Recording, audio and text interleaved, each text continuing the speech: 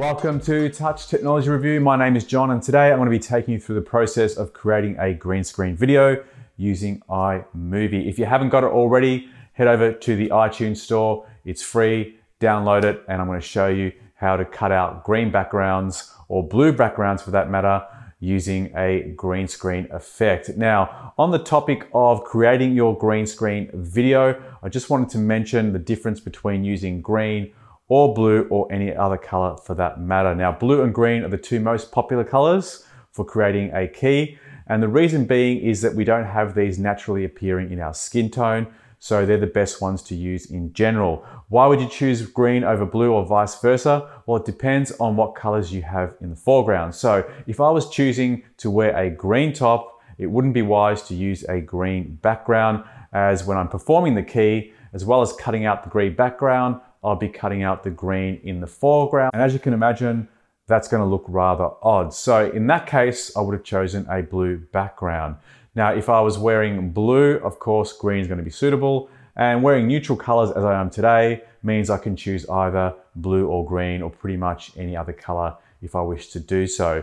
So that's the basics of your color selection. And secondly, you'll need to consider some lighting. Now, if you have a very well lit room, you might be able to get away with just the natural light coming in from the window if you position your setup according to the way the lighting is coming in. However, you're probably going to get better results if you can place a couple of lights in front of you to the left and right, and also additional lights just lighting up the background. You'll need to play around with the lighting setup in order to produce the most even lighting on the subject and the background, and try and minimize the shadows that are falling from the subject onto the background to get the best result. So that's my few tips on how to set up your green screen studio. And then once you've done that and recorded your footage, you're pretty much ready to go ahead and take a look at how to edit out the color in iMovie using a very simple green screen effect. So let's go ahead and take a look at how to do that. So the first thing we're going to do is create a new project in iMovie. We go to the Projects tab, which is the one in the center, and we'll click on the large plus button to create our new project, and we'll select the movie option.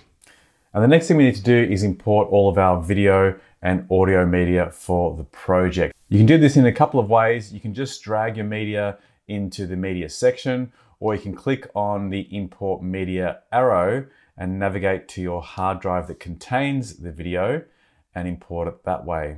So I've just imported the video footage that you saw earlier on that I shot behind a green screen, and also some looping backgrounds, which I got from a royalty-free video website. And if you're interested in those backgrounds, I'll leave a link to where you can get them in the description box below, along with some other suggestions where you can get more background loops for green screen. Some of these are free and some of these are paid options. So go ahead and check some of those out if you're interested.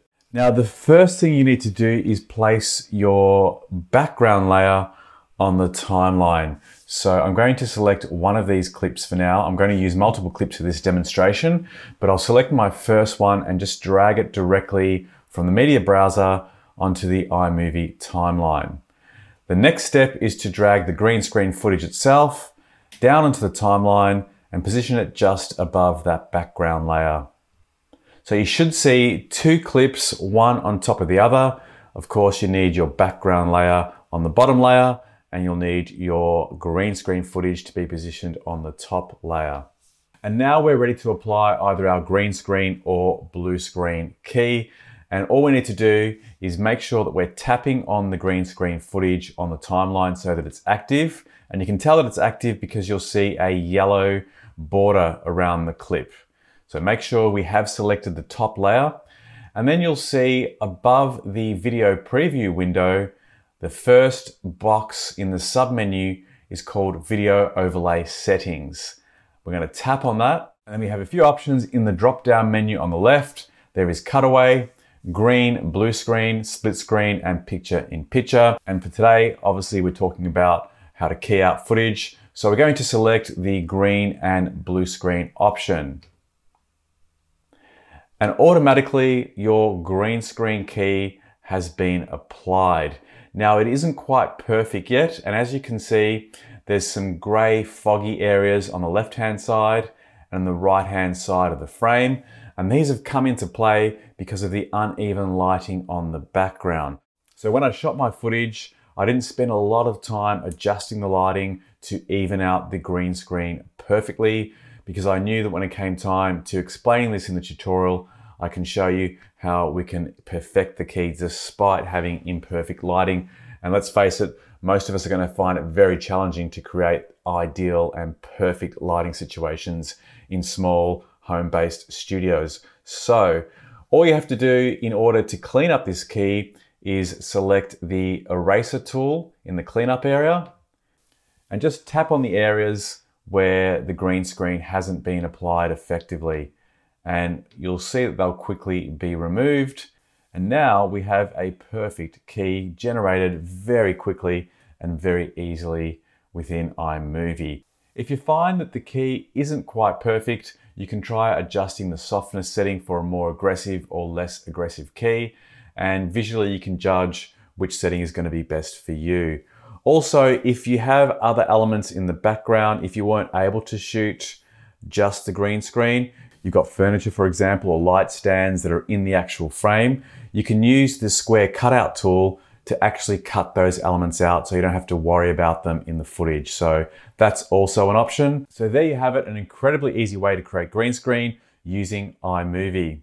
Thanks for watching. I hope you found this information useful. Keep in mind that iMovie, being free software, is first of all limited in some of the functionality that it provides you, and also designed to be as simple and easy to use as possible. So you don't have advanced settings to really work on your color key and refine it to the extent that you could using more expensive software such as Final Cut Pro or Adobe Premiere Pro CC. So if you're after a more comprehensive approach, more perfection in the green screen, then you might need to consider one of those professional editing packages.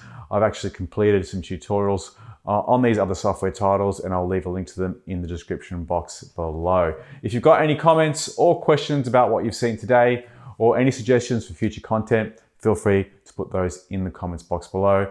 Thanks for watching. See you on the next video. Bye for now. For those of you looking to do this green screen effect on your mobile devices, on your iPhone or iPad, unfortunately, Apple have not implemented the green screen effect on the iOS version of iMovie. So right now, the only choice you have to do the green screen using iMovie is by using the OS X version. I think this might change in the future. We might see an update to iMovie that would allow us to also do green screen on the iOS version. But for now, stick to iMovie for the desktop. If you don't have a desktop computer, you only have an iPhone or iPad, you're gonna have to go to the iTunes store and search up some apps that do green screen video. I haven't come across anything that's worthy on the iTunes store as yet, so I haven't produced a video on that topic. But if I do find anything, I'll be sure to release a video on it in the not too distant future. Thanks for watching. See you on the next one.